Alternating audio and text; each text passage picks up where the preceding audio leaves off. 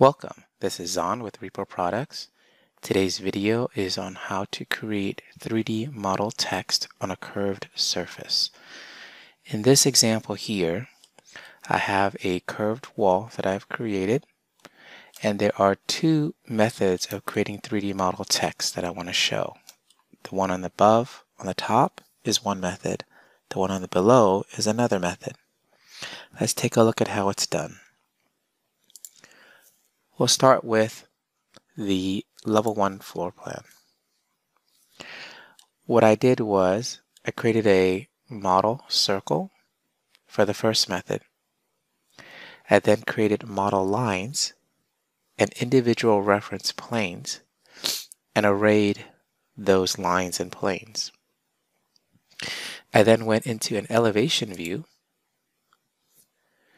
created 3D model text, each individual letter hosted by each individual plane.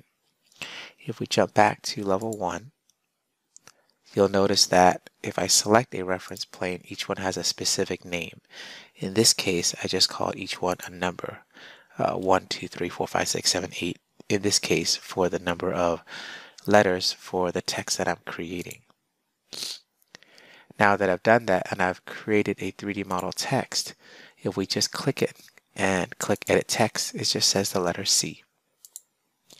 You can see it has material information and a depth. And so doing it this way, you can array the reference planes, but you cannot array the 3D model text and the reference plane off the center of the circle, if you will. So what you'll need to do is you can array the reference planes, but you have to create individual 3D model text hosted on each individual plane.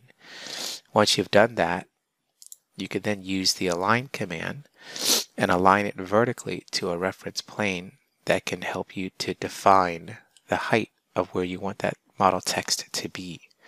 In this case, I've created a global height parameter for the first method. And so I go into the Manage tab of the Revit and go to Global Parameters. If I change this height to say 11 feet, then the reference plane will move and all the model text that are hosted will move as well.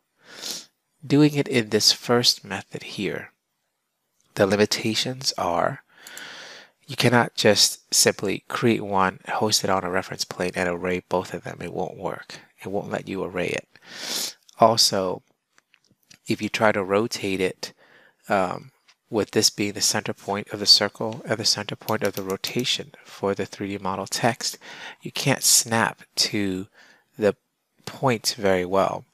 Even if this model line is drawn all the way where the end of the line intersects with the edge of the wall, you still can't take this object and tell it to rotate it from one intersection to another. You'll have to eyeball it, which is, okay. The second limitation is what happens if the wall curve radius changes. So if I select the wall and I change the radius to something like 20 feet, does everything change? It breaks, in a sense, the location and the organization of where you want that 3D model text. It is still curved and it's still on the wall. So if we go to the south elevation, the position has moved completely now. See, so it's off. So I'm going to go back to level 1 and I'm going to undo what I've done. So it'll take us back to the original situation. Now, that's the first method. So pros and cons, it's up to you how you want to approach that one. Second method is the one that you see down here. This method is where I actually created a generic family that is a face-based generic family. I went to an elevation view, or I'm sorry, a reference level view, created a piece of 3D model text, just gave it a letter. That doesn't really matter because you're going to change it anyway. I went over to selecting it after it was created, clicking inside this little button over here, this square, and this is to allow you to associate that geometry to another parameter, which I've called text. Okay, now when you do this, there is a trick to it. Okay, I'm going to say none for now. If you were to go up here into the family types window, and I'm going to delete this one for now. If you go in here and you click the icon to create a new parameter that we call text, and we make it instance based, then you've created the text parameter here, and you click OK. If you then select the 3D model text and click inside the button to associate it, if you click text and hit OK, it won't let you do it. It thinks something's off, and it assumes you need to type something in here, so it won't work this way. What you'll need to do is select the text, the 3D model text object, click inside here, and then click new, so it makes that link. Okay, then you can put in here, say text, instance based, multi-line text, because this is a multi-line text, and click OK. Now that we've done that, it's associated, and obviously, you know, we could change it to any material that we want.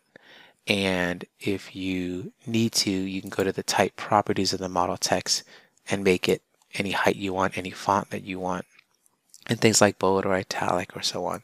So let's just for fun change the font real quick to something random like that. And if we do that, it's kind of strange. Let's not use that particular font. Okay. Also, you might want to use the align command to align the position of the lettering, but don't lock it. And the reason I say don't lock it is because the shape of it may change if you change the style of the font. And if we load it back into the project, we can overwrite the existing family that's in there, and it will update. So once that family is in there, you can place it on the face of the wall, and then you can align and lock the height of it to the horizontal reference plane that I've created here. And this one has a different global height parameter. So if we change the global height parameter here, say let's make it 7 feet, then everything moves up.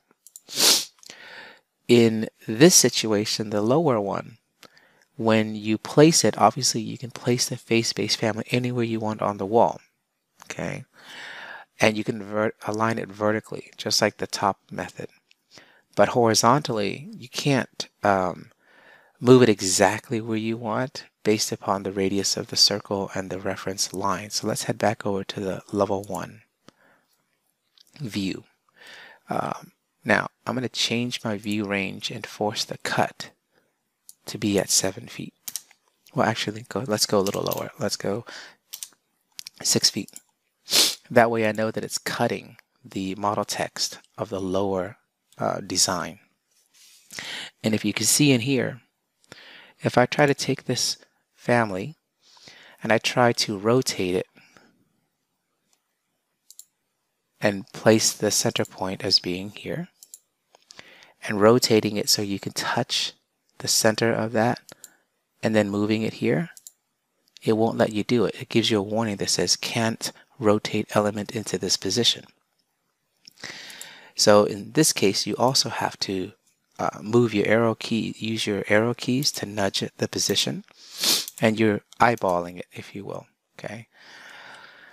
Lastly, if you try to, in an elevation view, create a reference plane vertically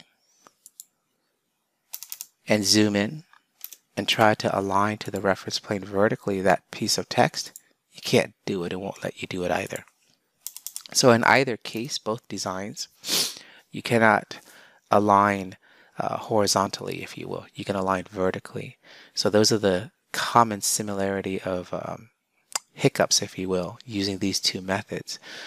I prefer the secondary method is probably easier because if we were to change the radius of the wall, because right now it's at 15.4. If I change it to 20 and let it break the second method, let's head back to the south elevation. You can still see that the lower design City Hall still stays with the wall, and it still stays consistently the same spacing, even though the position is off, and you'll have to readjust it position wise. But at least this is a little bit more flexible, because you can just place each letter wherever you need on the curved surface. Excuse me.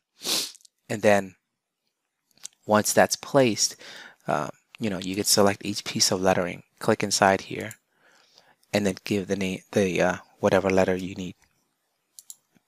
So if I were to go back to the plan view, we can take that wall and put it back to the original measurement. And both designs will look okay.